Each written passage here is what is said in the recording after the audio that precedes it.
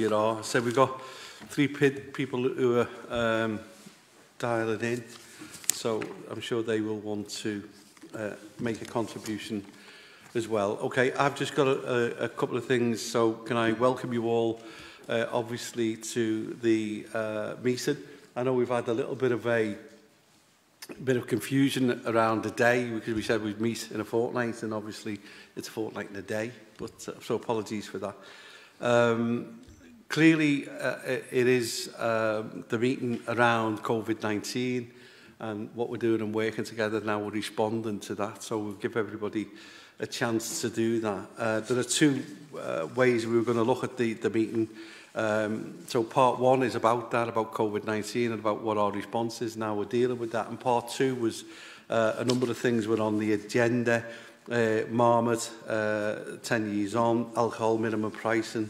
So what I'm going to do is ask just that they be noted and that we can pick them up at a later date, because I'm sure you know, the issue is an important issue at this juncture, is dealing with COVID-19 and our response to it. Now we can pick them up at a later date, okay?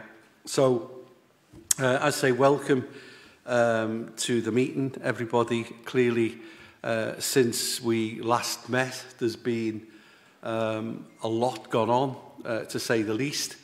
But I think from the city's point of view, I think we are dealing with things as well as we could possibly be dealing with it. And I want to pay particular tribute to all of you and all of our staff at LCC, but all of you working for each and every one of your organisations, because it's been quite frankly amazing what we've been doing together. And we're going to need a lot more of that over the next couple of weeks and months. As I said, it is, as you know, a move and feast. The things for me are just quite simply about sometimes how we're having to respond to what government are asking us to do. You know, somebody was critical of us, of me this morning, for saying that, you know, they weren't told in advance about the school closures. And I said, well, you know, ditto, neither was I. So, you know, it is that moving feast, and it is about, hate that word, moving feast, but it is a, you know, a moving theme, if you like, and it changes every single day. But I think the fact that we had our first health and wellbeing board meeting to deal with this, knowing the challenges that we were going to face and are facing, put us in good stead, and I think that showed that we were ahead of the curve, really, in terms of responding and how we're responding and how we're working together, and that's exactly what we need to continue to do. You know, it's great that we're here and we are keeping a social distance from people, as the guidelines suggest, and it's right that we do that, and I think, you know, we will look at how we can connect with each other and whether we reduce the scale of the meeting and whether we need a meeting, because we are taking some actions on an almost daily basis.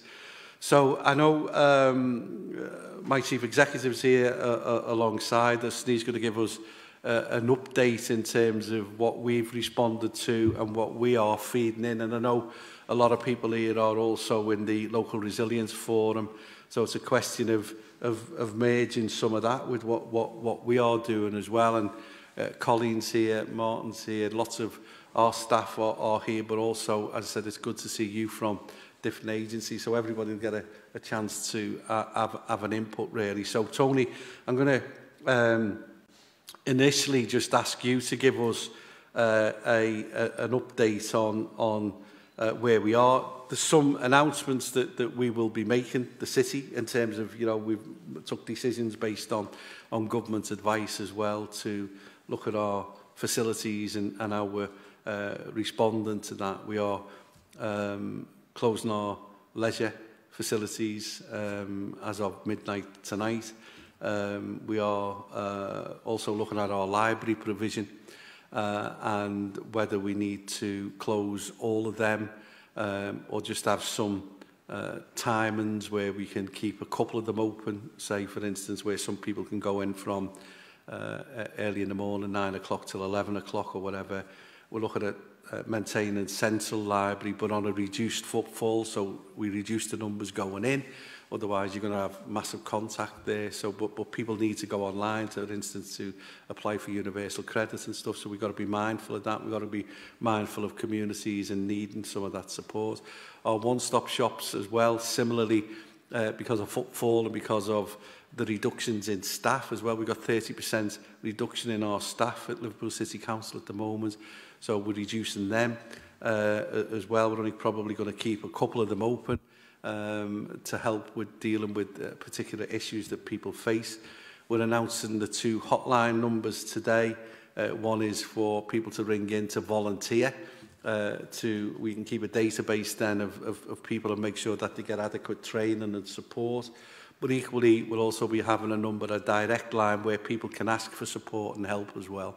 So there are a couple of things that we'll be announcing. And Tony, I think can just keep us up to date with a little bit about what we've been talking with partners about. So over to you, and then I'm going to open it up to everybody to make a contribution. Okay, so as I said, you will get an opportunity to contribute, and it's important to hear your voice. Thanks, Joe. There's several elements to the work the Council's doing here. I'll just take them in turn. One is we're working with our partners at Merseyside Resilience Forum. I know there's people from the forum here today, so I won't go into too much detail there. But the role that local authorities play at a time like this is incredibly important in terms of making sure that the whole system works properly. And that partnership working, which has been tested over many, many years through sort of exercises, live experience, etc., is really, really important. And there's times like this that all of that exercising, which doesn't always feel like the top priority at the time when there's nothing happening, really does come to the fore. And I think we're all really glad that that has been done really diligently in Merseyside over that period. Second issue for us is around social care and health. And it's that whole system and making sure the system works properly. There's 2 parts to our role as I see it in terms of social care. One is, of course, in supporting vulnerable people and making sure they're well and they're enabled to live independently, etc., as is a normal part of social care work. The other side is making sure that the social care system as a whole doesn't create blockages that enables beds to be freed up in hospitals so more people can be treated as the crisis picks up, if the modelling is as we think it is, and there's going to be real pressure on the NHS. And I think we're planning on the basis that that will be the case. And so getting the social care work right, not just in terms of the Council's own services, but the whole supply chain, and that comes back to sort of resourcing, etc., when all organisations are going to be down in terms of staffing numbers, really, really important. The next issue for us, which, as you've touched on, Joe, has come to the fore very quickly, is around the school closures, making sure that transition is managed effectively, that children who are particularly vulnerable have got appropriate support in place that would otherwise have been provided by the schools. Really key issue about understanding, particularly for an extended period, the young people who would have been in receipt of free school meals, making sure that they have appropriate nutrition, etc., and that they, not to put too fine a point, are not going to go hungry. Really, really important.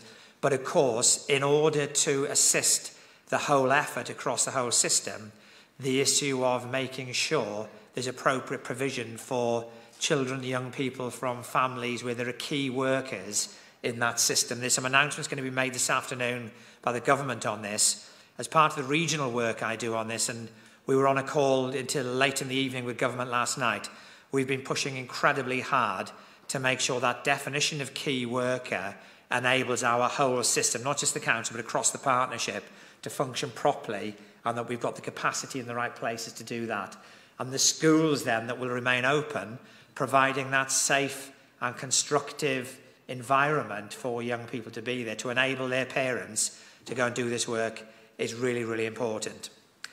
Then we come to the 1.4, 1.5 million people who are in the three categories of people who are particularly at risk that the government are asking to self-isolate for a 12-week period from this weekend. And there's a really important role for us to do with our voluntary sector partners, with other partners, in making sure those people are adequately supported so that they can remain out of harm's way over that period as a key part of the national strategy. There's a plan emerging, which is a joint plan between central government and local government to take that forward. We're rapidly mobilising at our end, and as you've said, the helplines that you've announced, Joe, that are setting up will be incredibly important as part of that. The key thing for us here is to make sure that all of those people get access to food and deliveries at home, but also, if this is going to be an extended period, their other needs are met as well in terms of things like social isolation and stuff like that. Incredibly important that we have volunteers in the voluntary sector working closely with us, but all of that needs to be coordinated. And what we're asking partners is to bear with us as we put that plan in place, which we'll share with everybody over the next few days, because if we have a scattergun approach, there's a high likelihood that people will fall through the net. Whereas if we coordinate this through one plan that works seamlessly, we can make sure that we keep and maintain contact and support services with everybody that needs it. I have to say the response from the voluntary sector, Colin's here in Liverpool, and the amount of volunteering that's already starting to come through is overwhelming, but hardly surprising in a city like Liverpool. So that's great. And then perhaps the boring bit, but really, really important, is our own business continuity plan within the council. The new norm for us, normal business for us, over the next period is managing this. Let's make no bones about it. It is about making sure we're supporting vulnerable people. We're keeping key council functions going. We're able to support the partnership effort.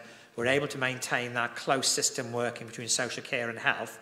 And to do that, we need to stop doing quite a bit of activity. We need to divert resources. We need to have really robust plans in place which are coming together very rapidly. And we're meeting as a senior team on a daily basis. And there's a lot of work streams going on behind the scenes on that to rapidly get us to a position where we get into that rhythm of running our functions in a very different way. And I'm very confident at this stage, despite the fact that this is a major, major crisis we're facing, that across the partnership and within the council, the preparations we're making will stand us in the best position we can be in to tackle what's going to be a very, very difficult period. Okay, I just want to pick up on and it is basically, obviously, we're going to, it's important for us to understand, your own business resilience and how you, as organisations, are coping. Look, I can tell you about the economic impact already that this has having on the city. I can tell you that, probably in relation to, budget pressures, and we haven't even started our budget for 2020-21 yet, but already the budget pressures are well in excess into double figures and likely to get a lot higher. But as the Chief Executive pointed out, my message, and it's supported by Councillor Kemp and Councillor Crone and Councillor Radford, is that basically what needs to be done for the people of this city will be done, and we'll worry about the cost of it at a later date. It's that important to us that the health of the people of this city comes first. Nobody will go hungry, no one will be left isolated, and whatever support we need to give, we will give. I give that promise, so do the Cabinet and so do everybody involved with LCC. So on that basis, I'm going to now ask Colleen whether there's any contribution you want to make in relation to what Tony said, and then I'm going to ask Dr. Coffey and then Stephen Henry from CCG, Debbie Heron from the Royal, Amy Das from Alder Hay, Steve and Martin Farron, if they want to make a contribution, plus those that have dialed in. We're then going to go to ask you, do you want to make a contribution on what you've just heard from everybody else? Okay, I'm not going to keep you till the end because you're going to make sure you get your contribution in. So, Colleen.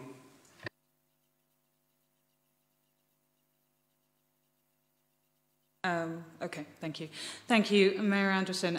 Just quickly building on a little bit of what Tony said, and just to obviously explain it to people who might be watching. Working with the Merseyside Resilience Forum, we are meeting on a weekly basis with partners across Merseyside at both a strategic and, if you like, an operational or tactical level. And that is to ensure that not only our business continuity plan in Liverpool City Council is robust and ensures that we deliver essential services, but that those are dovetailing with those of our partners to make sure that we don't have any gaps between our services, and that we are able to meet the city and the wider residents and communities and businesses particularly needs. So those meetings are taking place, and we regularly contribute to those, and they inform our business continuity plan, which Tony alluded to. We have already, as Tony mentioned, exercised and undertaken a significant amount of preparation over the course of years in terms of our emergency planning to identify what are the core and critical services that we need to sustain to make sure that we continue to serve the most vulnerable people in our community and to keep the city going. And those essential services have been identified. We are allocating resources to those, and we are reallocating resources from those non-essential services as we speak. You mentioned already one of the closures around leisure centres. Those staff will be diverted to other essential services. So we are moving our staff, and very much with the cooperation and willingness of our staff to assist the city. Moving on to some of the detail around the community plan, and you mentioned, Mayor Anderson, the announcement of the 2 helplines of people who might need support being launched today, but also where people want to help, and that's individuals as well as community groups and community organisations. And we've been working very closely with Colin Heaney in LCVS to develop that and put that both on telephone as well as an online system, so people can refer someone that they might have concerns about as well. We're asking a number of the street-based, community-based groups that have self-mobilised to also register for those lines, because what we want to do is, as part of our community resilience plan, our key aspect is making sure that people have information and the most up-to-date information in place. So this is about getting information out, but also understanding the support that's there and where we can refer people to.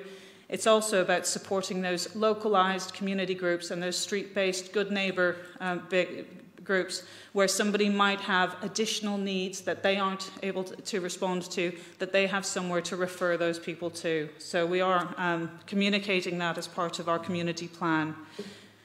We have a number of significant, of our large volunteer organisations, voluntary and community organisations across the city who have stepped forward and will be part of the community plan.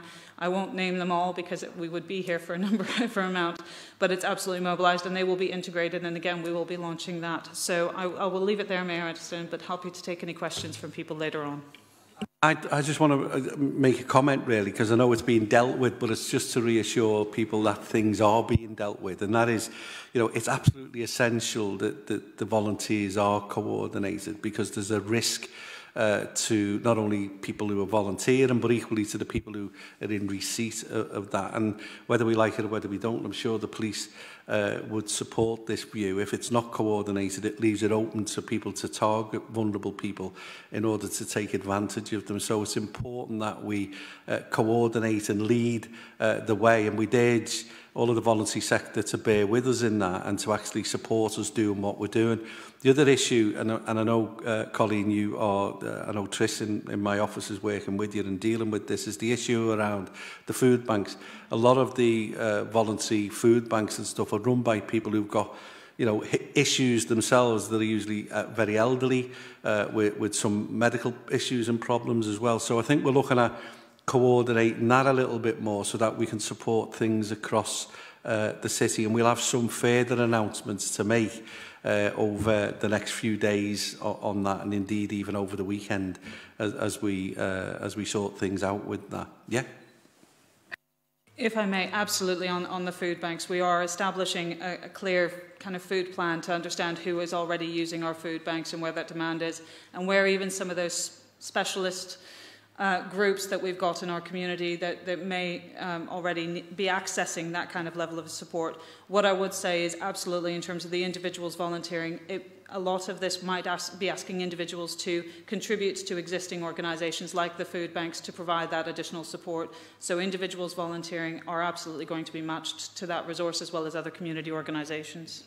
And can I just make one plea as well, that on behalf of the City Council, we make contact with the supermarkets to make sure that they are addressing the issue of people, just being ridiculously stupid in stockpiling and disadvantaging elderly people. I know it's a frustration for all of us to see what's going on across the city, but I think a message from us to them to say, we expect you to do that, even if you're only letting 20 in at a time or 30 in at a time.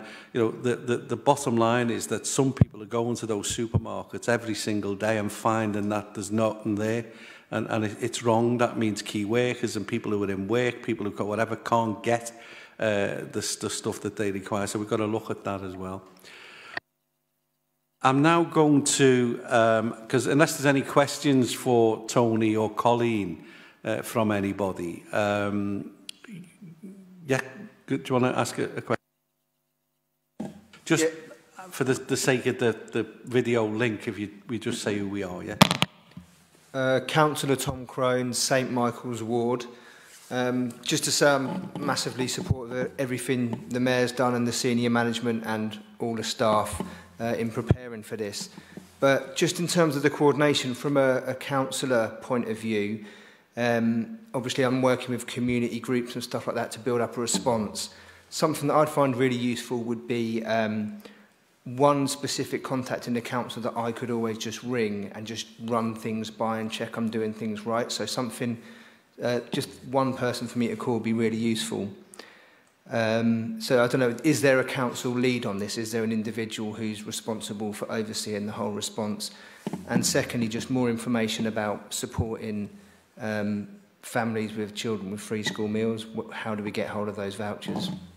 Okay, well, the contact, Colleen, if you, especially with being a councillor of the council, Colleen is your contact and she will then advise you. With regards to the vouchers, as kids, I'll let, not that I don't know what I'm doing, but I'll let Steve Reddy, the director, explain to you what we are doing with regards to the food vouchers.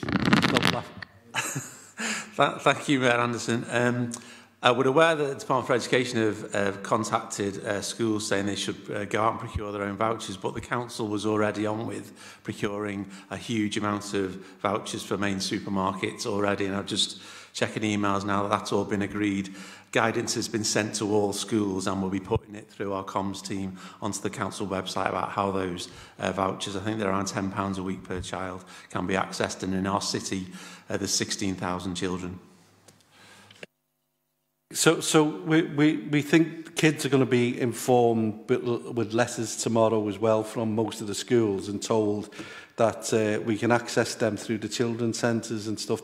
We're looking at how that logistic is done to make sure that those that need to be informed are informed. We'll do it on our own websites, on our Twitter feed, on our Facebook page, and of course through the councillors. It's important that you can feed some of that back through as well. But as Steve said, we were thinking well in advance of the decision, and we were planning this, so that's why we are, as I said, well advanced in this as well. So is that okay, Tom? Yeah? Okay. To say, my understanding is as well that the vouchers can be used online with the numbers on them, so we can make sure that that's right, because some people will be completely locked down in their homes, and it's for the initial 4 weeks, isn't it, Steve? So we've got the whole thing ready and signed off for the next 4 weeks. We'll see how that goes. Okay, absolutely.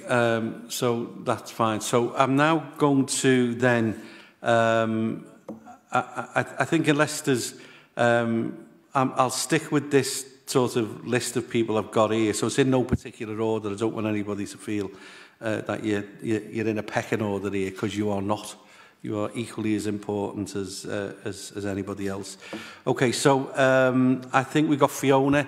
I said Stephen was here, but Fiona has arrived and safe and well. And so Fiona from the Clinical Commissioning Group. Thank you, Mayor Anderson. Okay, so I'm here on behalf of the NHS in Liverpool to update you. We are receiving guidance on a daily, sometimes hourly basis from the centre. As I said last time, we are in a level 4 major incident and NHS England are in a command and control response. So everything is being coordinated centrally. The most up-to-date guidance that we had came on the 17th of March. This was for the system generally, which was asking us to prioritise certain things, and that would be freeing up the maximum possible inpatient and critical care capacity, preparing for and responding to the anticipated very large numbers of COVID-19 patients who will require respiratory support, and to support staff and maximise their availability. Now, I'm not going to go into the details of that because my provider colleagues are here to do that. There's also about our part in the wider population measures newly announced, which I think Dr. Coffey's going to cover. And then about stress testing our operational readiness. The CCG and all of the partners in Liverpool have taken part in a desktop preparedness exercise this week, which has been run centrally. And then also about removing routine burdens to facilitate this work. So that is reducing inspections and performance monitoring and the like. We've also had assurances about additional funding to cover the additional costs of responding as a health service to the corona emergency. What I wanted to focus on mainly was the primary care response, because you'll hear from my colleagues about hospital services. So I thought I was up to date, and the latest guidance came in just an hour before I left the CCG, so I've brought it with me. It is essentially giving primary care 6 urgent priorities, most of which I'm pleased to say that our system is already getting on with. So our practices have already moved in the whole to a total triage system, which means that they are only taking contacts with patients over the phone or online. The picture across practices, I would say, is variable. So the variation in practice size has an impact on their resilience. And some of the smaller practices will find it more difficult if they lose staff to cover. At the moment, I would say that most practices are still doing some routine work, mainly on the telephone, and still seeing some face-to-face patients with non-infective conditions. For managing patients who do have infection symptoms, the advice is still to contact 111. Although increasingly we are encouraging patients who are otherwise fit and healthy with no significant symptoms to just follow the national guidance and self-isolate and get their advice online. Our practices have all been given guidance on infection control and supplies of personal protective equipment. There is some national debate about personal protective equipment, and we're working with practices to make sure that they've got what they need, although that is being coordinated nationally. Practices are making plans for managing patients in isolation areas as best that they can. Increasingly, we're supporting practices and our CCG staff to work remotely where possible. We have got our primary care networks are talking to each other. All practices have a buddy practice to help them with their resilience, but what we have realised is that actually a buddy of 2 or a group of 2 is not enough to keep our resilience going. So our primary care networks are having further conversations about how we perhaps more significantly reconfigure primary care access across the city on larger footprints. And that is one of the 6 priorities that the NHS England have asked us to focus on. I think our next major challenge is going to be a significant increase in the number of patients who are going to need to be seen at home. And this is going to be very difficult because at the same time as the requirement, the numbers of patients needing to be seen at home increases, our workforce is decreasing. So speaking personally from my own practice today, we have got 2 GPs off already, got 1 nurse off, and it is happening very quickly. So those conversations are taking place at primary care network level. We are going to be asked to support particular groups of patients at the highest risk, and the NHS is going to be writing directly to all these patients. For example, this is dialysis patients or transplant patients. They're the very, very serious and complex patients. The other patients in the high-risk groups are being asked to follow the national guidance.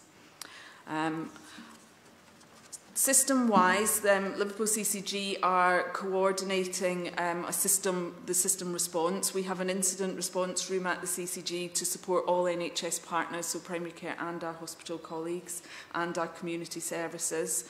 Jan Ledward, the accountable officer at the CCG, is leading a teleconference with the chief execs across the city 3 times a week.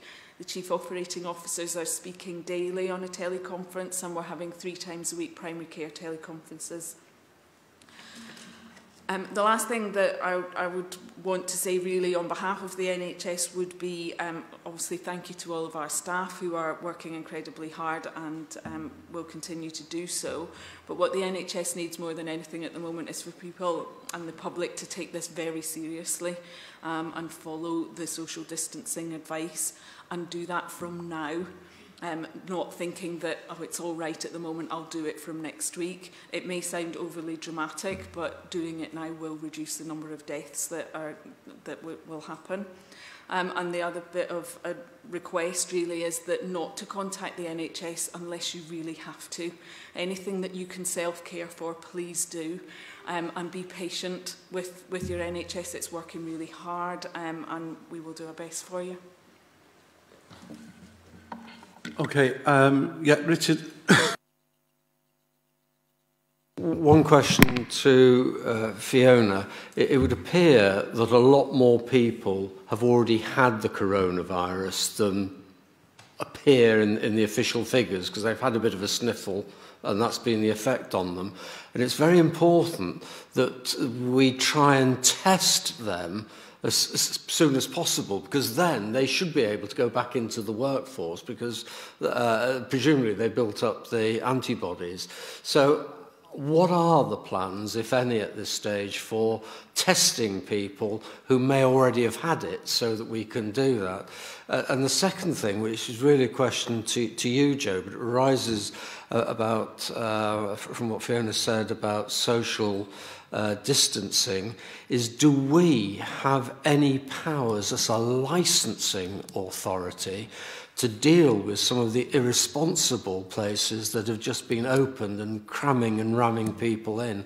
I know what why they're doing it, but they need to stop. And do we have any powers to help make them stop? You want to respond to them? Can I just remind people as well, just please say who you are, just because it's not for me, it's for people who are, this is being live streamed, so do I look all right, by the way? Fiona. Thank you. So on the testing, that's very much being led nationally. And there is, I am aware of a lot of the debate and a lot of the concern, particularly about testing health staff. We are told that in the guidance there is going to be a significant ramping up, and that there is going to be more local testing available, but what we don't know yet is what that actually means in terms of numbers and how we do it, unless Emma has a better answer than that.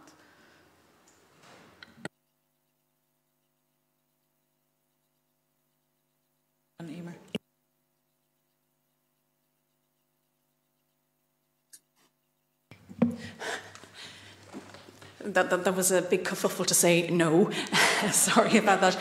But in terms of yes, there are plans to ramp up testing at a national level, and as Dr. Lemons has pointed out, testing of frontline healthcare workers is a top priority once we have the capacity. And a serious concern, and a lot of questions are being asked about it, and you know, I guess you can only do what you've got in terms of capacity and testing equipment, but it's important. Yeah, Barry. Yeah, just to underline, I think it's frustrating. And you are Barry. I am Councillor Barry Kushner, Cabinet Member for Children's Services.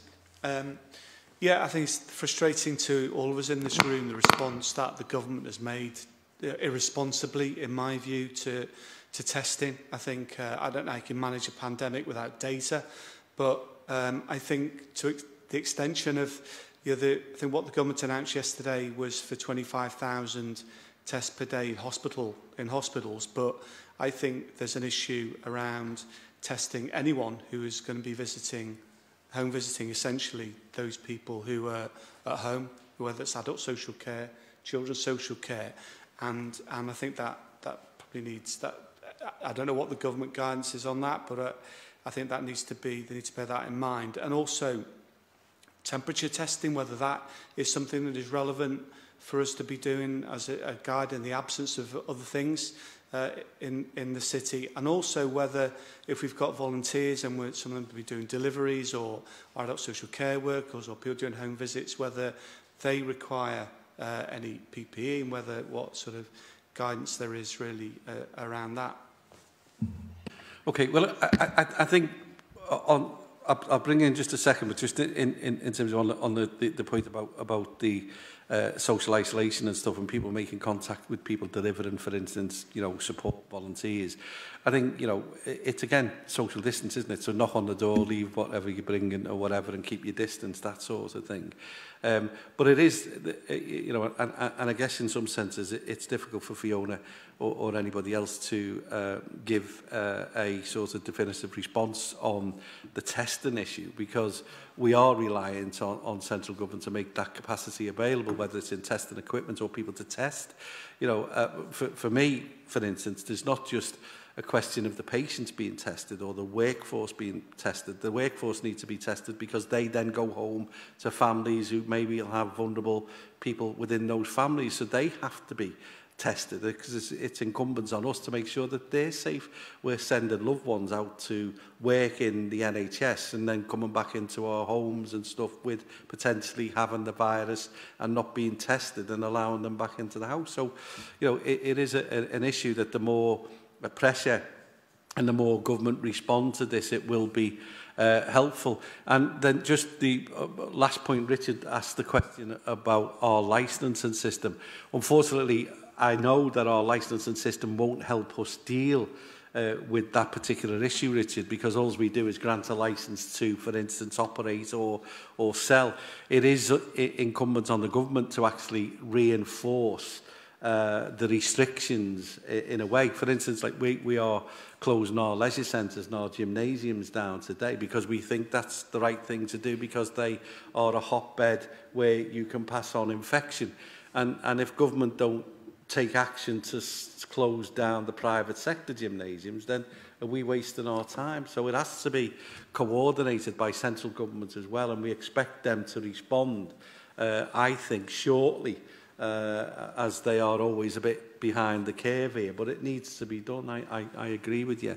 Otherwise, you're just going to get people that aren't following the advice, what Fiona is rightly saying. And finally, I would say to you and to any health professional, we've got our own video here, and if you want to make an appeal to people to follow that advice and guidance, we'll make sure that we get it out on our Facebook and Twitter page, because I want them to listen to me and I want them to listen to you, more importantly to you, because you're the person who can give that advice and they should listen to.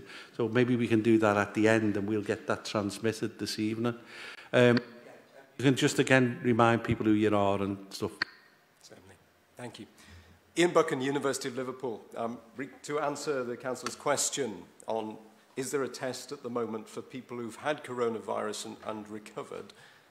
There is no test at the moment, but Public Health England are working on one, which underlines the importance of everyone doing everything they can to prevent unnecessary mixing, to control the spread of the virus. There are people out in the pubs at the moment. There's everything the community can do to stop that mixing now. There's a lot of research happening at the University of Liverpool, for example, internationally, nationally, and locally. Louise, I'm conscious Professor Louise Kenny is on the line and wanted to come in, I think, on the testing issue. Yeah, I just think it's worth bearing in mind some of the logistical challenges around the test, right? So, as Ian has said, there is no test to tell us whether anyone has been exposed and is now immune, or whether someone hasn't been exposed and is therefore susceptible. The only test is available is a test to say that you are actively shedding the virus. That test is called PCR. It's incredibly time-consuming and labour-intensive. It can only be done with one specific platform in the UK at the current time, although we are looking to widen the number of platforms that can run that test. So I think even if all the money in the world were available right now, there is a logistical bottleneck with testing. The company that make the platform that runs the test cannot make any more platforms. They are maxed out. There is a global demand around the world for this specific PCR machine. So I hear the anxiety around testing, but I think for the foreseeable future, testing is going to be limited. And as Fiona has pointed out, right now we can't even test frontline healthcare workers, which is a real challenge because several of my colleagues, including someone who's on the line, are self-isolating at home because there isn't a test available. So it's not a question of resource. It's a logistically very difficult, challenging test to perform. Okay, just before Louise, ask you then if you want to make a contribution whilst you are talking anyway. Can I just ask a question then? Because a couple of my colleagues have pointed out to me that we've had conversations with officials from Shanghai government who are talking about whether potentially we could buy equipment off them. My recollection of how the Chinese dealt with this or whatever, and just going on news reports, was that they had available equipment and testing that was done within, something like 24 hours, a turnaround of 24 hours. Are you hearing anything about this? Do you know whether that's the case or true? Because clearly, that's what I recall the reports given news details on the main BBC and stuff saying it's getting such a quick turnaround. Are we wrong? Was that not right? So we are aiming to turn the tests around. No, my question was though, Louise. I accept that. Are you aware of this equipment that was available? So there are 4 elements to the test. Firstly, there are the NHS trained staff to take the actual samples. It's a relatively straightforward procedure, but you do need to be adequately skilled and trained, particularly in the donning and doffing of PPE. Secondly, there is the platform on which the test is run. We are currently working with the NHS and, in fact, the Army to do a nationwide requisition of all spare PCR platforms to make them available to the NHS. These platforms exist in science labs all over the country, so we're working to collate that inventory and get them sent to the required locations in the next 24 hours. Secondly, there's the consumables, and I think that's what the Chinese are talking about. They scaled up the consumables for this test at speed. Right now, consumables, as I understand it, are not the bottleneck. And then the final piece of the equation are the skilled laboratory technicians to run the test. So there are 4 elements, and fixing one won't fix the supply problem. All 4 elements need to be in place, and the current bottleneck are the actual platforms. You can't make a PCR machine overnight. A 3D printer can't make this machine. It's a very complex platform. Certainly in China, I think they do have the capability to make these platforms at speed and at scale. But even if we fix that, we've still got an issue with laboratory staff, adequately trained laboratory staff. Public Health England and the NHS are working on nothing else and I'm getting emails about this on an hourly basis. So there is a national drive to scale up the testing.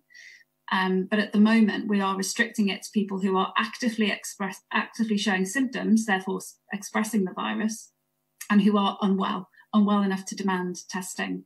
Otherwise, the most effective public health measure we can take is, as Professor Buchan outlined, anyone with any symptoms should follow PHE advice and self-isolate. That is the single most biggest thing we can do to flatten the curve and protect our NHS. Okay, Louise, is there anything then you, whilst you have the floor, if you like, is you anything else you want to, on the basis of what we've said, or make a contribution yourself? Yeah, so just from the University of Liverpool perspective, I just wanted to let you know what we and our partners in the Liverpool School of Tropical Medicine are doing. So right now we have 3 main priorities. One is to support our COVID research programme. Secondly is to support our NHS, our #1 stakeholder. And thirdly, we want to support our amazing city. We have over 120 COVID researchers working in Liverpool. They've coalesced around this, and it is the only research programme that we are still running. We've closed down everything else, or by Friday we'll have closed down every other research programme, and all of our resource and effort is going into our COVID research programme. We are working predominantly on 3 main areas. One is better understanding the disease. Secondly is better understanding effective drug treatments. And thirdly, our vaccine programme. In addition to colleagues from public health looking across the city at how public health interventions can actually decrease the community spread of this condition. In terms of supporting our NHS, we've actually undertaken a range of measures, which I think some of our NHS partners in the room may be able to speak to. We have, for example, allowed LUH NHS workers to use our car parks. We're obviously co-located with Clatterbridge and LUH, so we're allowing them to use our car parks.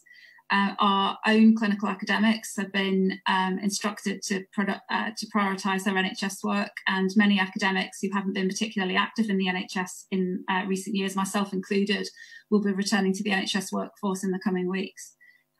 We are corralling all our equipment, things like oxygen compressors, ventilators, anaesthetic machines that are used for non-human clinical use.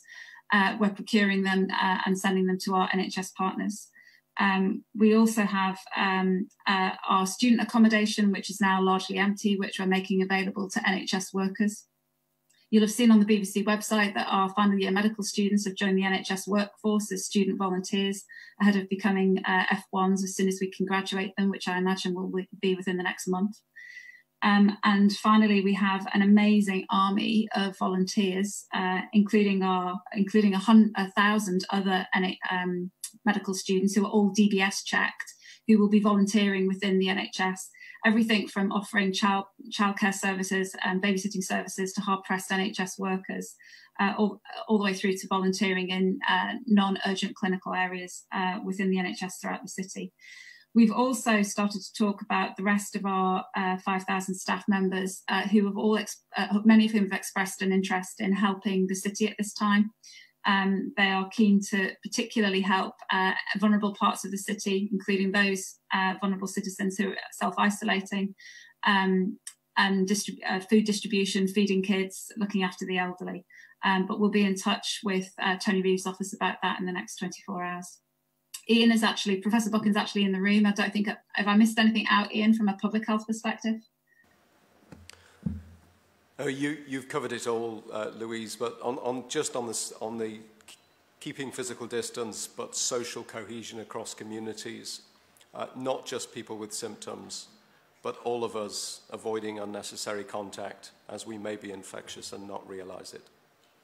We can all play our part by avoiding that unnecessary trip on public transport, the unnecessary contact with people at shops when you didn't need to go, and the pubs are still in use when there's a clear direction not to use them. So all of our communication channels to get a strong public spirit to prevent that unnecessary mixing will help the NHS and the whole of society.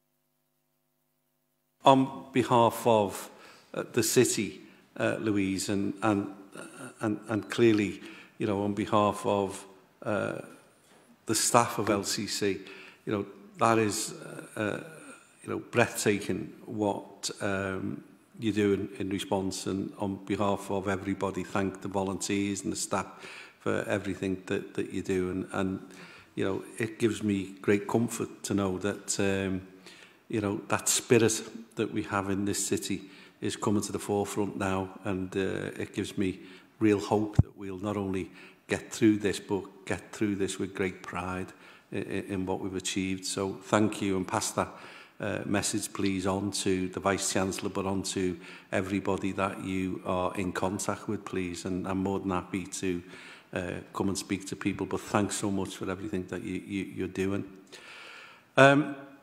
Okay, so let's just move around a little bit then, and I think Trish, we haven't got a picture of you on the screen, but I know how wonderfully beautiful you are, and you will make a fantastic contribution. So if we go to you next, you were asleep then, weren't you? I can see you. Can you hear me, Mayor Anderson? If you go next, Trish, yeah? We can hear you. We can hear loud and clear. Thank you, Mayor. Just to update from Merseycare, so that's a mental health and community trust across Liverpool, Seddon and wider Merseyside.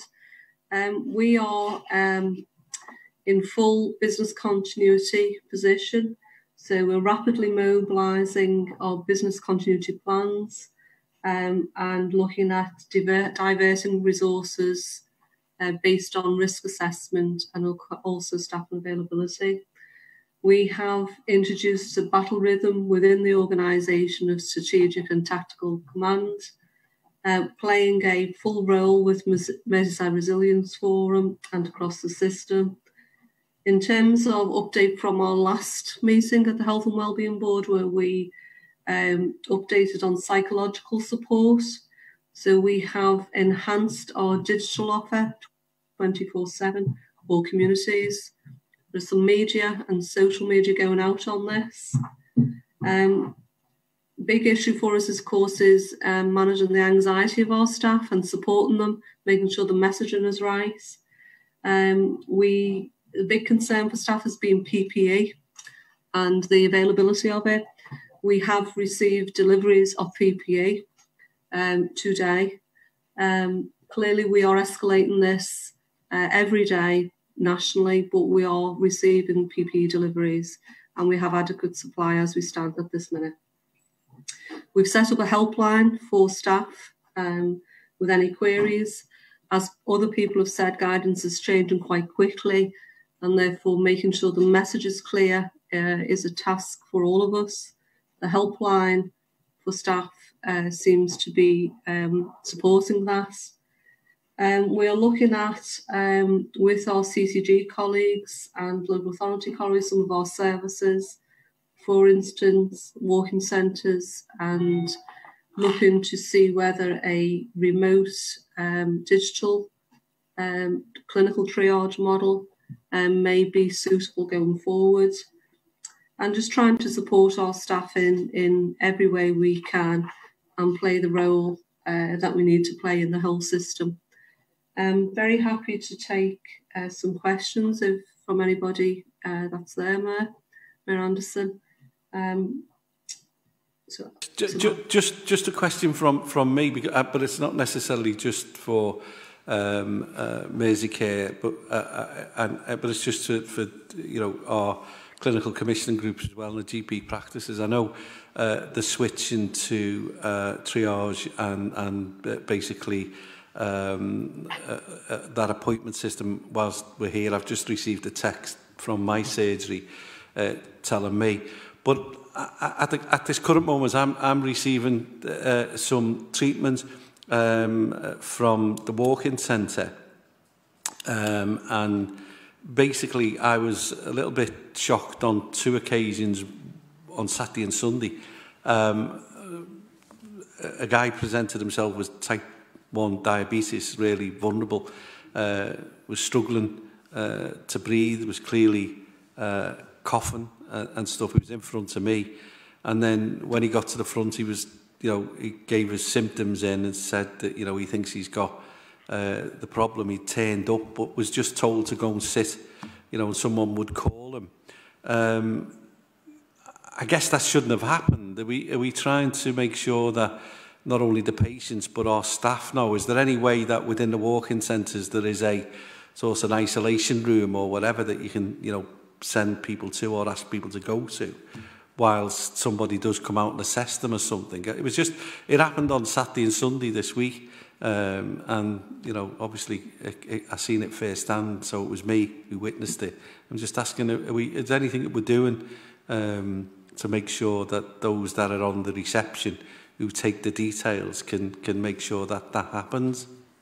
Yes, so Mayor Anderson, all of our walk-in centres have isolation facilities. They are all supported by infection control advice, present or available to be present if required. The guidance around walk-in centres basically has been to stay open. We think that will change now, and we will look at the model which will follow similar to general practice. That obviously has to be agreed with commissioners, etc. But we are working that up as we speak. In terms of going back to your point about isolation, every walk-in centre has an isolation facility, and every walk-in centre has infection control advice and support. Well, I don't want to dob anybody in it, Trish, but I have, and I'm just mentioning it because I used it. It didn't happen on Saturday and Sunday, so I'm just pointing it out. I was a bit shocked because it was the woman on the reception said, okay, mate, go sit down, someone will be with you in a minute. And then, he waited for about 20 minutes before triage called him in. So it clearly didn't happen, Trish. So I accept your point that it should, but if we can just make sure that those things are happening, and I apologise if I've dropped someone in it. But thank you for the feedback. But it is important, isn't it? Because, I think we are getting people, or we were getting people who were presenting themselves with those, those issues and seriously shouldn't have been there, really. They should have been, dealt with. But other than that, Trish, I can report that the service was excellent, and I'm fitting well and doing well, and thank you so much for what's being done. All right.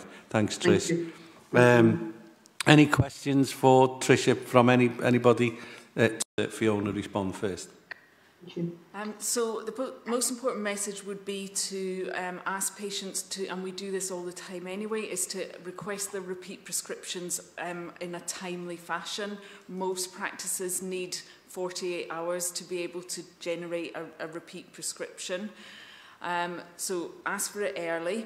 We are asking practices not to give extra supplies, to prescribe as normal, because if patients start stockpiling their medication, then we'll have the same problem as we're having with the supermarkets. Practices are now, or should be, all taking repeat prescription requests over the telephone, rather than asking patients to either write it down or to go online to do it.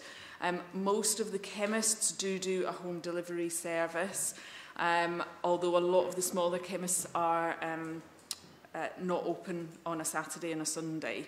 I will pick that up and go back in our incident room, or Stephen will write it down, he's sitting behind me, to make sure that we have a think about pharmacies at the weekend. But we do have PC24 through 111 have an emergency supply service, so if patients do run out of critical medication, they should contact 111. Okay, are you okay with that response, Trish? Yes, thank you, Mayor. Okay, that's great. So if I'm then going to bring Sarah in from Health Watch. Sarah, do you want to make any comments? Can you hear us? Can you hear me now? Can hear you now. I don't know if you can hear me. I don't know if my mic... We can hear you loud and clear. Okay, thanks. Yeah, we've all moved to home working. We've suspended any of our activities that might put more strain on services. So any entrance view visits, anything like that, we would have been doing. Sarah, can I just ask you to sort of sit back a little bit, because you're a bit too close to the mic, I think. That's fine, because we can hear you. Okay. So we're just trying to work out what we can best do. So partly that's about sharing information with people, collecting updates on what services are still doing what, amending the Liverpool directory, sharing information with the link workers and GP practices and things like that. We're still running our inquiry service, but we're just doing all of that remotely. We're trying to do our best to keep to the social distancing and to avoid putting any pressure on services. But it's all, we're doing what we can, and it's just channeling the concerns from the community. And I said the council's updated information on the website has been really useful, and we've been directing lots and lots of people towards that. Okay, well, and that's good. Any questions for Sarah? Any comments or any questions? And but you're going to stay on the line anyway and listen to the rest. David, I'm going to come to you next as well. Are you okay? Can you hear us? Yeah, I can hear you. Thanks, Mayor Anderson. Can you hear me? Then clear.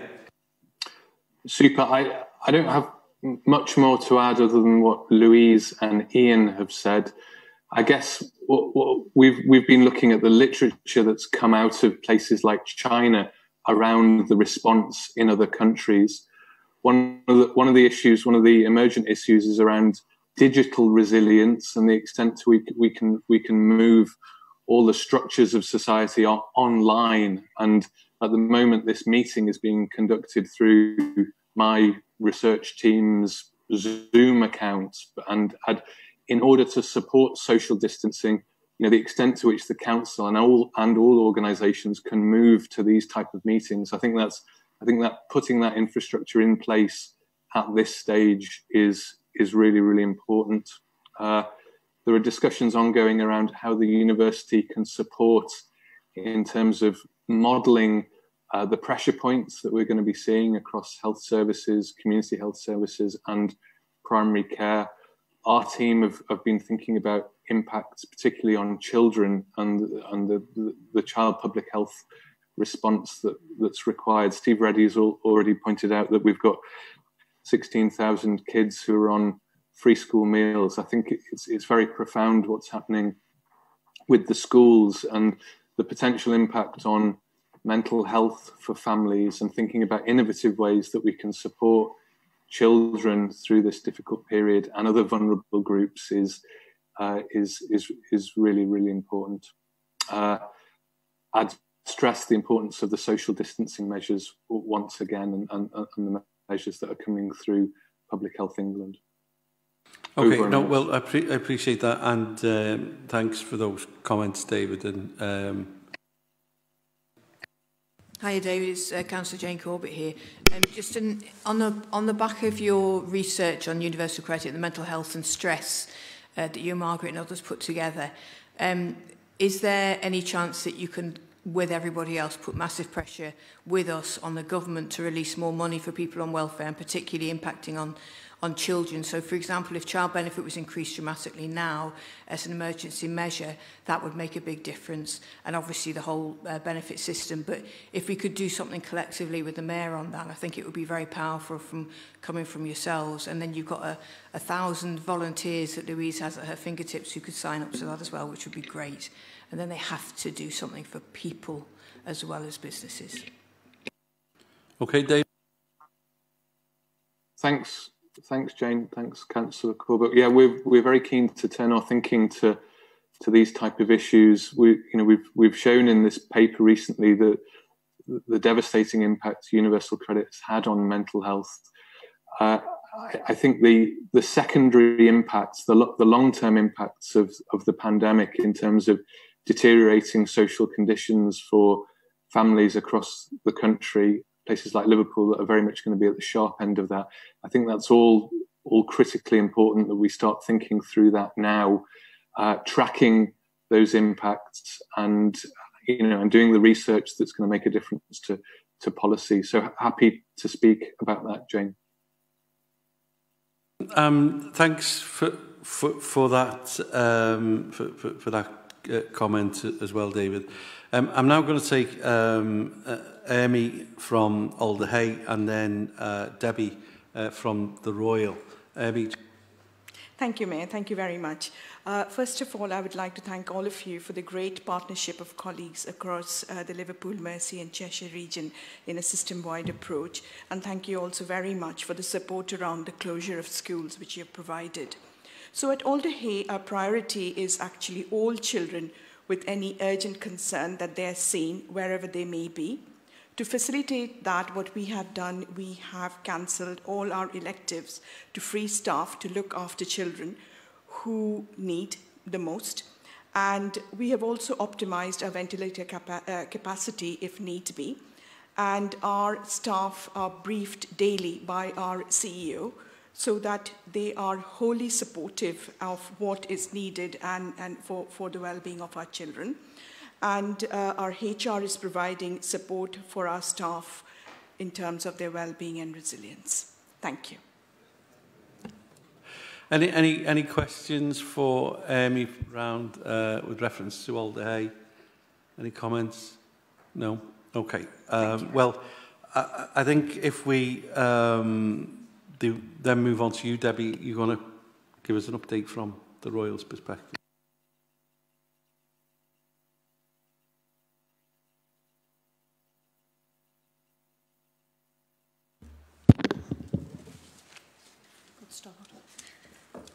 Okay. Good afternoon, everybody. I'm Debbie Herring. I am the Chief People Officer and the Deputy Chief Executive for Liverpool University Hospitals now. So I'm speaking on behalf of the Royal site and the Aintree site. So all of the things that I'm going to update on now apply across both of the acute sites across the city. Just for cover a couple of areas. First of all, about building capacity and capability, and just to give assurance of where we are.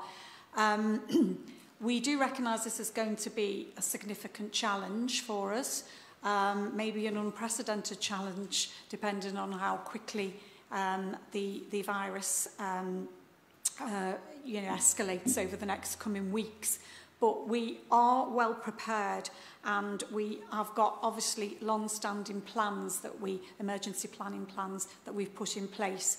We are working very closely with our colleagues across the system as part of that Merseyside Resilience Forum to make sure that we have maximised all of our capacity and also our staff to be able to deal with the situation as it progresses.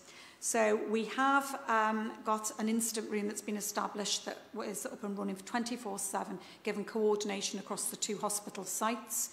In addition, we have daily executive oversight every day to ensure that any decisions that need to be taken are made very quickly. In addition to that, what we're trying to do at the moment is we're setting up 2 streams. We're having if you like, I'll call it a clean stream for patients who don't have any symptoms of coronavirus at all.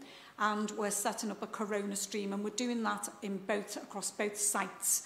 And that will run right the way through from A&E right the way through to discharge, so that we are trying to keep those 2 streams of patients separate where we can.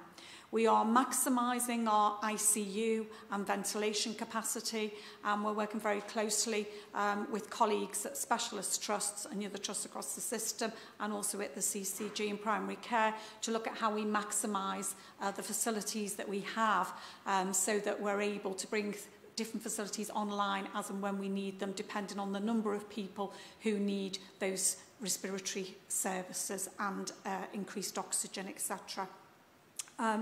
In terms of other things we're doing, what we have been doing is cancelling a lot of non-urgent appointments. So that's both elective inpatient appointments. We are cancelling most of those. The only things that will be going ahead are, obviously, we're trying to keep our suspected cancer pathway and cancer pathways open as long as we can, to make sure that any patients needing urgent treatment or cancer surgery can have that over the next coming weeks. Every case is being managed through an MDT approach to make sure that that is the most appropriate thing for those patients. We're doing the same with outpatient appointments, again, trying to cancel all unnecessary outpatient appointments at this time, and also follow-up appointments as well, so that we can release really the staff more than the physical capacity at this point to be able to move those staff and to mobilise them to help with our emergency wards and A&E and ICU. That includes our theatre staff, because we've obviously got theatre staff who are very highly trained, and operating department practitioners who are highly trained as well, who can help with some of those patients needing ventilation or airways management. We've also restricting visiting, and that's taken place from today. So at the moment we're following national guidelines. We're trying to follow national guidelines on everything that we're doing, but particularly with visiting, we're reducing visiting to the hours of 6 to 7 p.m. at the moment. That's across all of our sites, and we're limiting it to 1 visitor per patient. And what we're trying to do the rest of the time is more or less lock down the wards, etc., so that staff are not in the position where they're having to deal with people turning up ad hoc, and that we're doing everything we can to reduce footfall in the clinical areas where possible. We're looking at patients who may be at the end of their lives and their visitors and family to make sure that we can sympathetically support them, but that's the only difference from that. That situation may change over the next few weeks, but we're following national guidelines. With regard to staffing, we obviously wanted to provide a lot of support for our staff at this time. We are down on staff in numbers, but I don't think as significantly as was reported by the council earlier.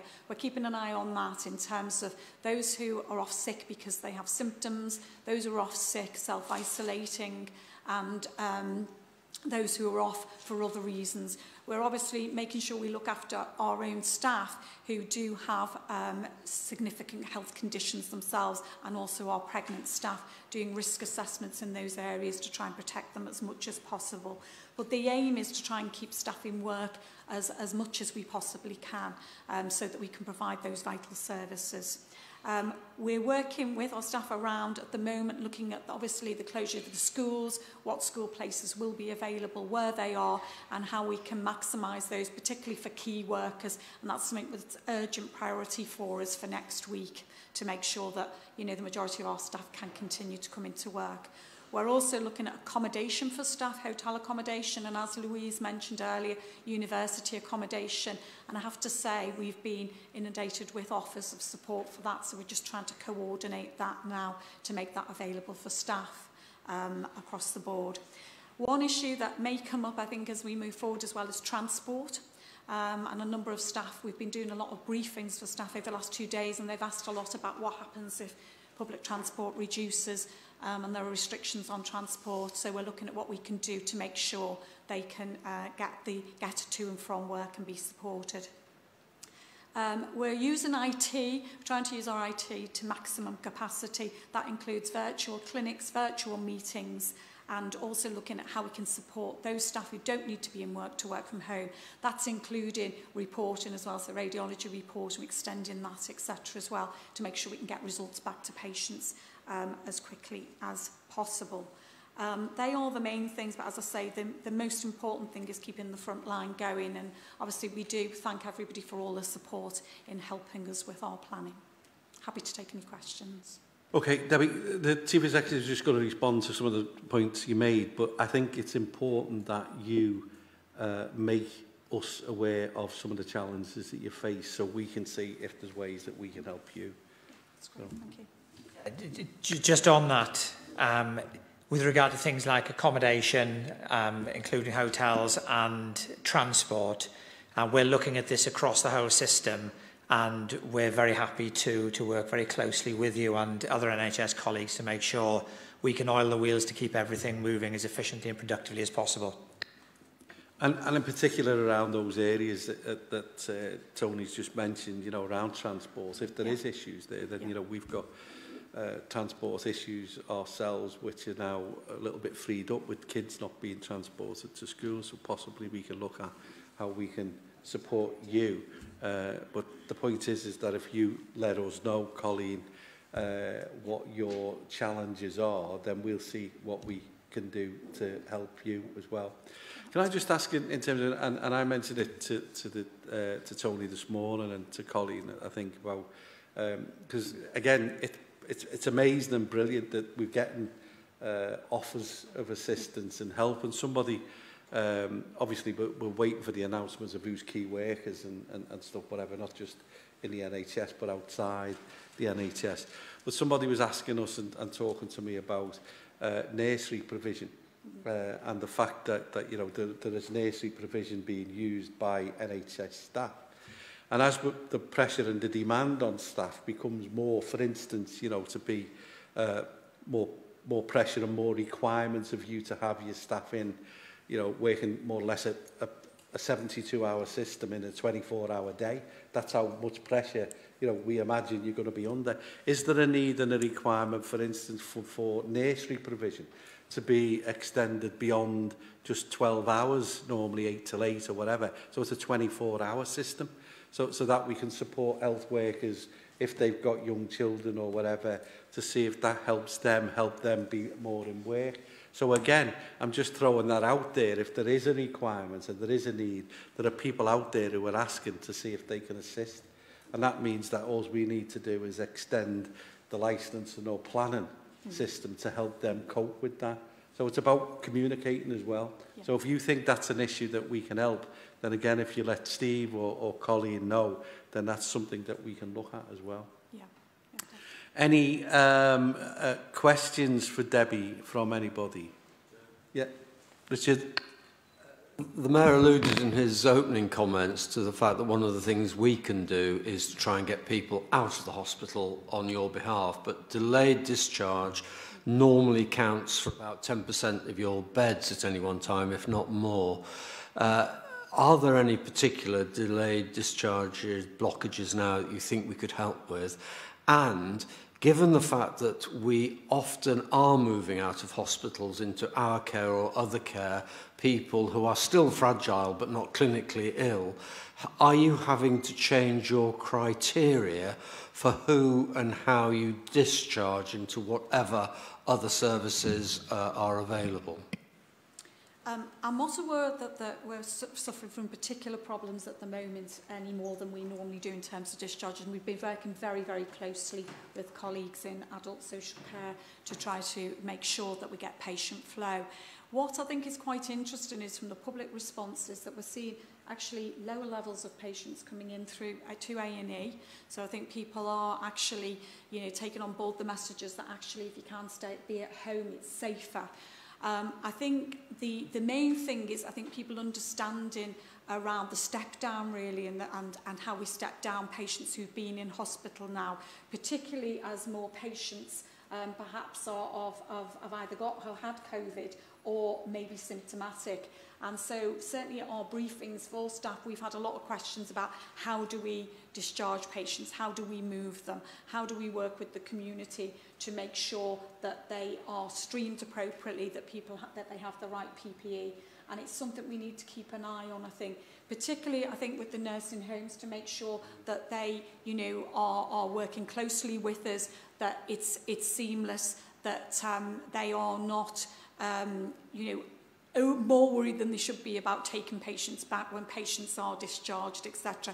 They're the areas that I think we've been asked questions about and where we need to make sure as a system we're working very closely. But as of now, we're certainly not experiencing any, you know, increases in delayed discharges or things than we've had previously. If anything, I think we're seeing, you know, signs that we've got less delayed discharges. I don't know whether any of my colleagues want to comment on that.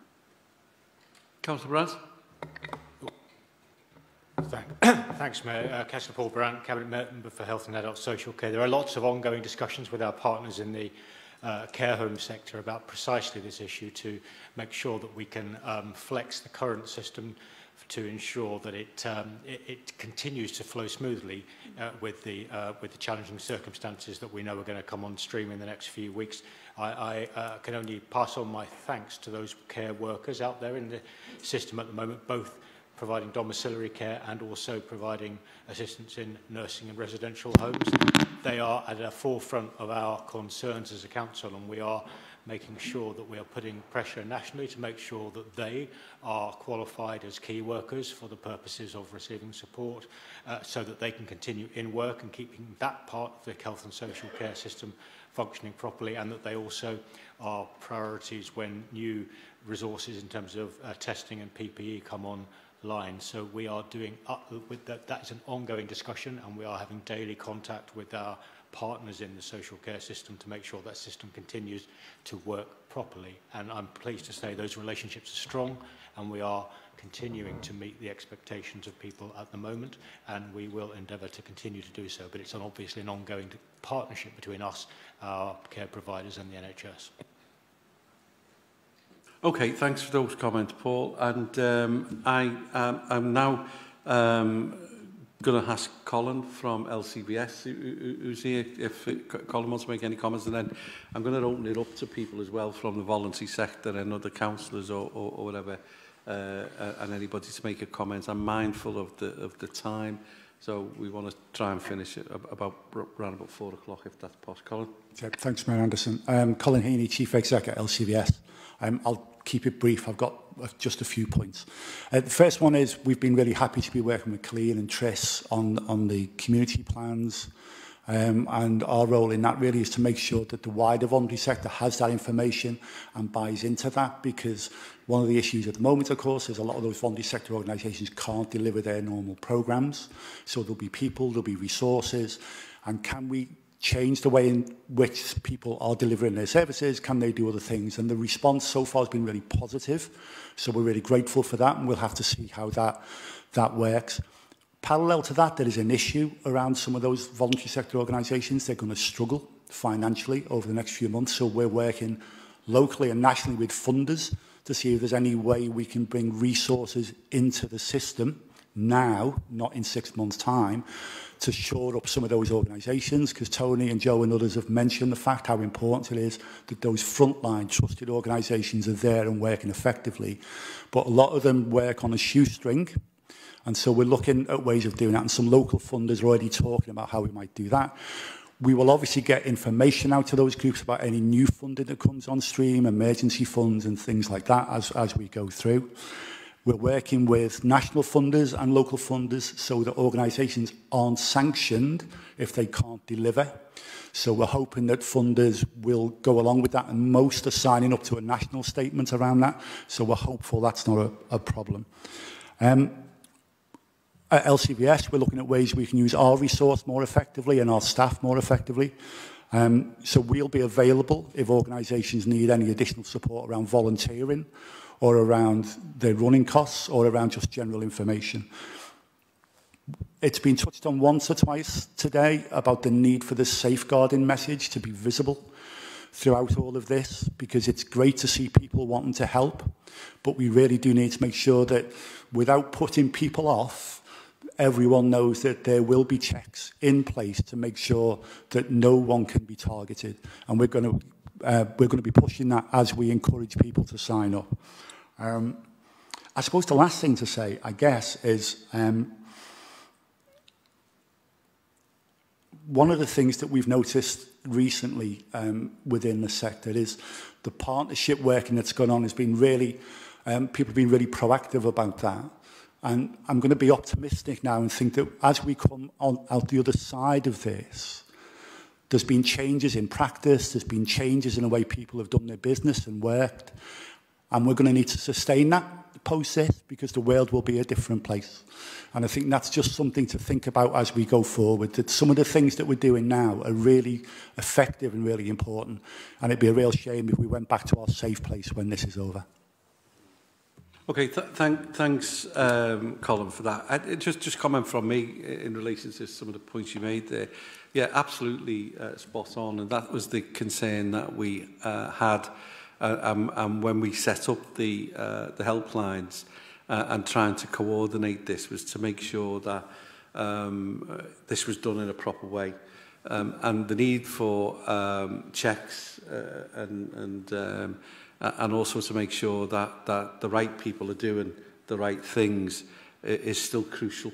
And so that's going to be at the forefront. So I thank Colleen and Triss, and I know, and in particular, LCVS and the way they've responded, because I know, you know, there was an issue of us doing things rather than joining it up, but we had to show the lead and we had to do that. So apologies if people felt that we were doing things a little bit disjointed. It wasn't. It was to make sure that those messages were very much out there. In regards to the funding, look, you know, there is a £500 million sort of crisis fund that's been set up by the government. I make this call: if the voluntary sector needs support and funding, then we can, you know, support them, and then we can always try to claim some of that money back through the crisis fund. That's what we were told by the Minister on Monday, Robert Jenrick, that's what we should do. That's what we will do. So if there's a requirement for support and funding, then, you know, let's get on with it. Let's see what it is. Let's talk about what it is, and let's crack on and do it. And the point about what happens post this is a good point, because we've got to make sure that we come out of this much stronger in terms of how we respond and how we react in the future. Okay, so Jane. I just wanted to say thank you to Colin, because I know LCVS themselves are under pressure, and it's really helpful to have that network in place. And there's so many trusted relationships there that have been there down the years for 30, 40, 50 years now, that have gone right through organisations. And also good to hear that you're talking with and about small voluntary organisations who are running on a shoestring, who are trusted, and the people, mostly volunteers, will keep going until they drop, which is a danger in itself in terms of public health. So just thanks a million. Also the lovely Liverpool Play partnership, which we've been working together for years now on, with Pace Creams and the food together. So it's dignity, self-respect, no labelling. That is going to have to remodel itself very, very quickly. And I know you're already looking at that and ways of doing play, so that the kids who are trapped quite often now in their own homes and worried about going out, and particularly children with special needs, but anything around that, I know you and Kevin are working hard on that, but any wild and wacky ideas of getting play stuff into homes would be brilliant. Okay, and I'm sure you'll have a look at that and come back to us if there's anything especially that we can do. Okay, I'm going to ask Martin Farron, who's our Adult Social Services Director, to see if he wants to make a comment or contribution. Yeah, just try and keep it brief. I think the first thing I want to say is just for everybody to know how fantastic a response we have had across the whole of the social care sector, in particular the independent sector providers. There are some providers who are struggling a bit more, but the vast majority are still accepting referrals and still taking on new cases, and they are under extreme pressure. So overall, a brilliant response. We are maintaining service. I think one of the things we need to speak about, and obviously my colleague Steve has been doing a lot of work with schools around how we're going to provide cover so that people can still come and maintain those roles, but it is something that we'll pick up with our health colleagues around how do we support that decanting from the hospitals and so on. I think that one of the things I also want to make clear is Liverpool Council were fairly hot off the blocks in terms of confirming to providers that we would maintain payments to providers on a 12-month average of the last period, so that we could maintain capacity, pay people. Hopefully, if people are incapacitated, they're only off for a short time. I've got to say that I explained that to the directors in the other authorities in Merseyside, and they've agreed to take the same stance, which will help providers who work across boundaries, and I think that that's really positive. There is a quid pro quo. The expectation is mutual aid, and that people then work together as a system. I've got to say the providers were already there in front of us, and the offers that we've had of people to be freed up has been great. We are also putting an ask out to families, and the work that Colin's mentioned with communities and the voluntary sector around lower level provision. Are there things that people could do that don't require social care professionals to be involved in, that we could provide in different ways? And some of that is going to mean providing basics such as food provision, particularly some of those in most need. And I think the Mayor made very clear earlier about how do we ensure that there is equal access to some of these things, so those who are the most needy don't get left out. We are reviewing services. There will be changes in services because capacity is very difficult to judge as people start to become unwell. The vast majority of what we're dealing with actually is planning for COVID. People actually aren't going off in big numbers. These are the people who are at risk.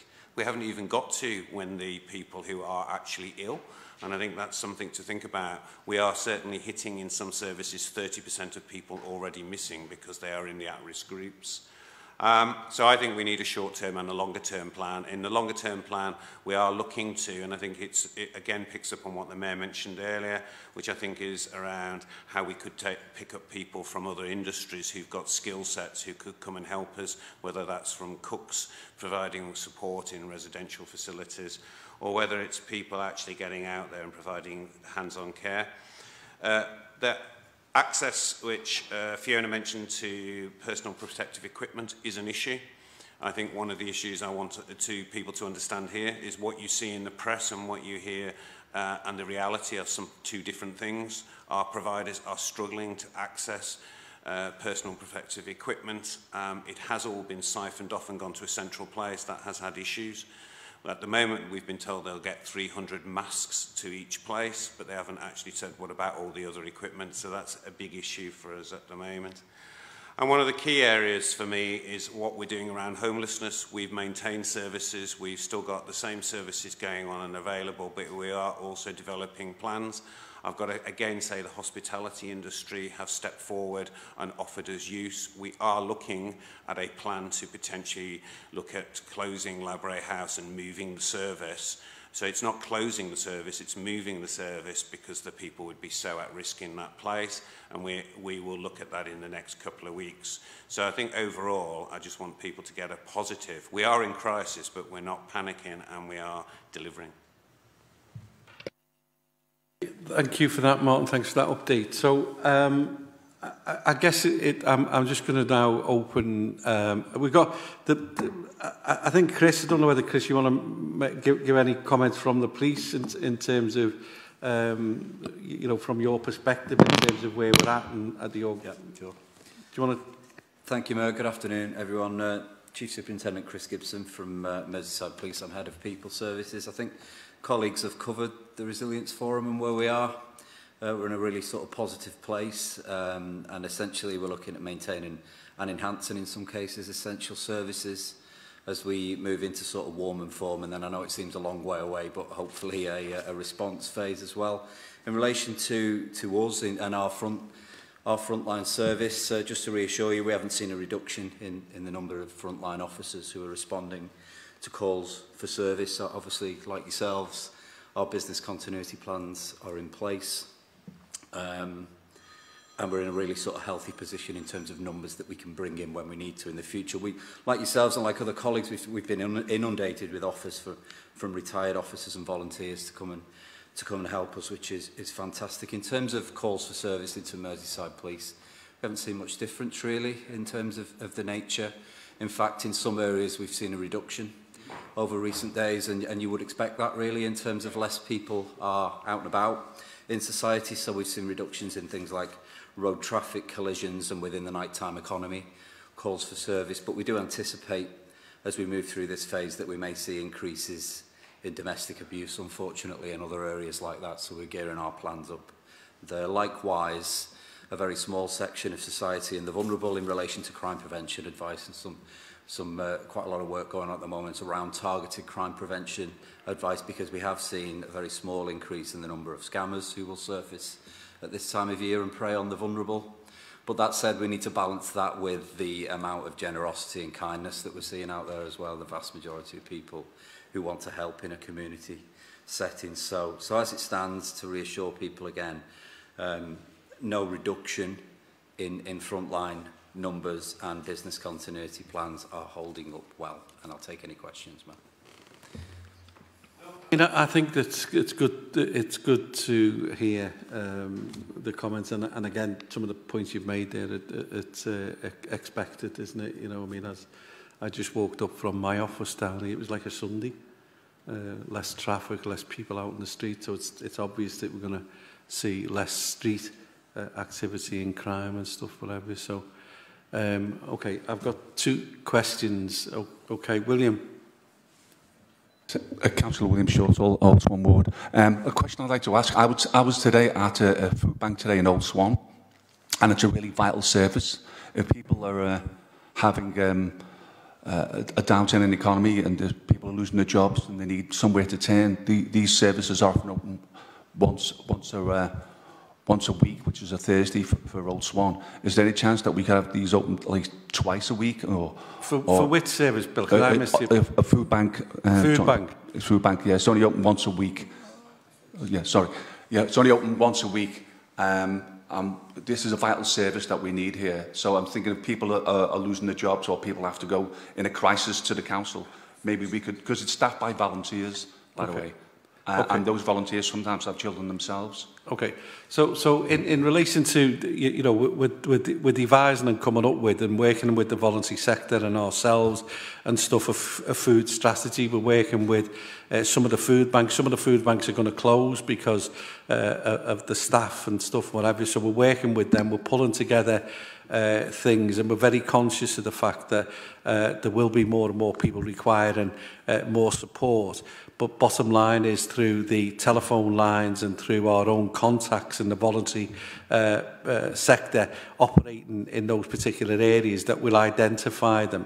And so if it's necessary to get deliveries to people and get support to people, we will be doing that. So you and your colleagues in that area and other people play a vital role in feeding that back to us, because what I do say and what I said earlier on is that nobody will be left hungry in this city. No one will be left without the resources and what they need to get by. So, but that will be part of the food strategy in terms of how we're going to be doing that. We'll reveal more over the next couple of days as well. Jane? So just on that, there was a really good meeting yesterday on the emergency part of the food strategy and looking at how referrals are done rather than paper vouchers, and looking at distribution, looking at extra volunteers and trying to keep as many of the Trussell Trust food centres open, because what we've got to be aware of is that we can't create a gathering point for people where they will come in, transfer the virus between each other, get the food and go back out again.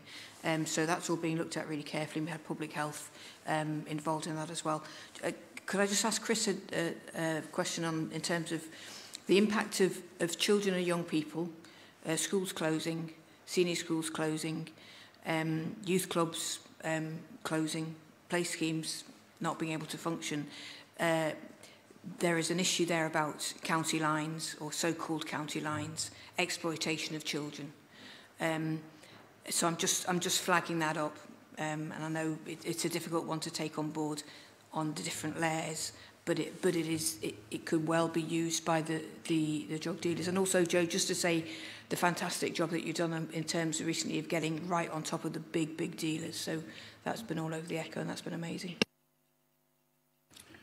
Thank you. That's really kind comments. And yeah, you're quite right. You know, we're not really sure as we move into this phase what that means in terms of, you know, children's footprint on society. Are they going to, you know, we already have an Xbox society, don't we? We're going to see more children staying in, or are we going to see the vulnerable now emerge on the streets for more hours in the day? And it's, you know, that will become, we'll see more of that over the coming weeks, I guess. But in relation to our neighbourhood footprint and engaging with children who are on the street, you won't see a reduction in that. So we'll still have that sort of street-based engagement to be able to identify the vulnerable and divert to other services if need be. So. Okay, Paul. Thanks, Mayor. I know we're coming to a close, so I just wanted to make two swift points, if I may. The first is to say that if anybody needs help or wants to volunteer, the council's webpage, the coronavirus webpage, has buttons you can click on which enable you to enter your details, and we will make sure that you are put in touch with the right people. And secondly, just to say, whilst many people are behaving incredibly responsibly, there are some who are not following the guidance on social distancing. I think we need to be absolutely clear. You should not be socialising unless it is absolutely necessary. And for those people who are going out to the pub with their friends or sitting in big groups in restaurants or bars, you need to ask yourself, is that absolutely necessary?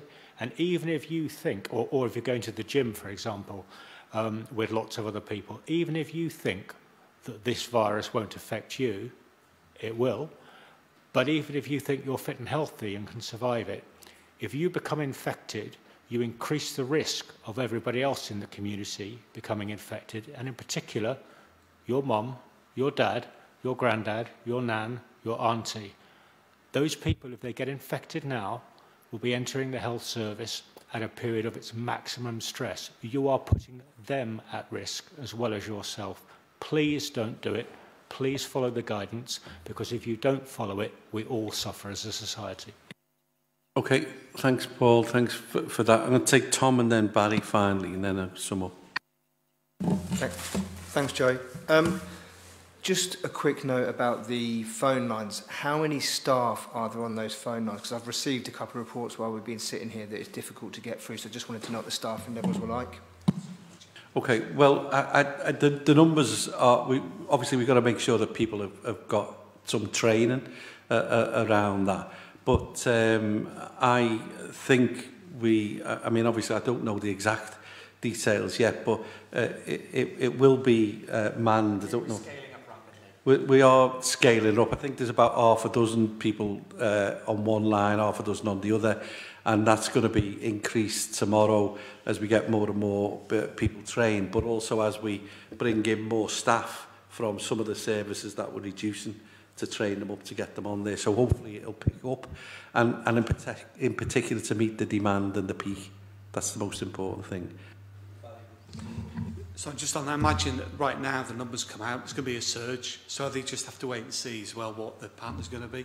But just in terms of children, work with children is carrying on. So although there's a reduction in the staff, we're having to prioritise which children that we're going to work with. But between the schools and our children's centre staff that we are redirecting from the work that they're doing, and with our social work staff, we will be maintaining regular contact with young people who are vulnerable from school, particularly children with SEND, so that, and those that are particularly vulnerable, and also will encourage that support as well where we can within community. So that still will go on.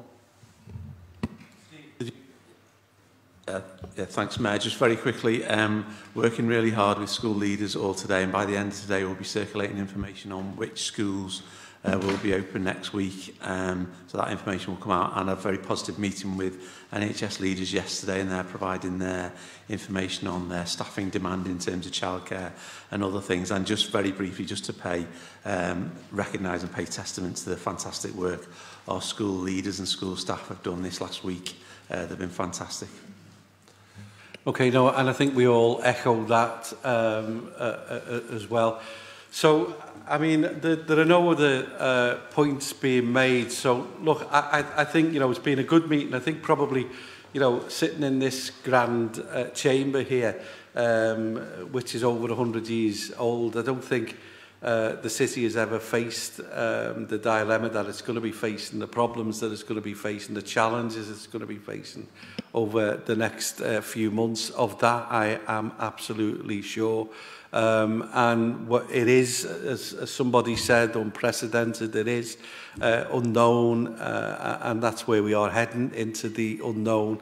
I think Councillor Brandt summed it up really well when he was asking and pleading to people to take the advice and to do the things that we're being asked to do.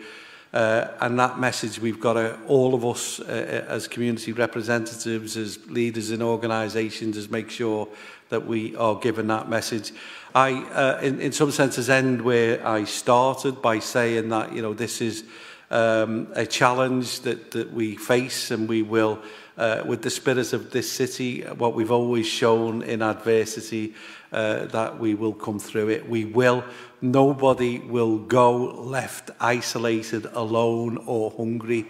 We will make sure of that, and we will do everything we can to mitigate the consequences of what this disease means to people. We'll do utmost everything we can to make sure that we limit the damage to it. So I want to thank every organisation, every single organisation, voluntary sector, statutory organisations, for everything that you are currently doing and the demands that we're going to be putting on you moving forward. So thank you all, and we will keep you in touch. I'm not so sure when we'll call the next meeting, but we will keep you informed and in touch as we move forward, okay? So thank you for being here. Thank you.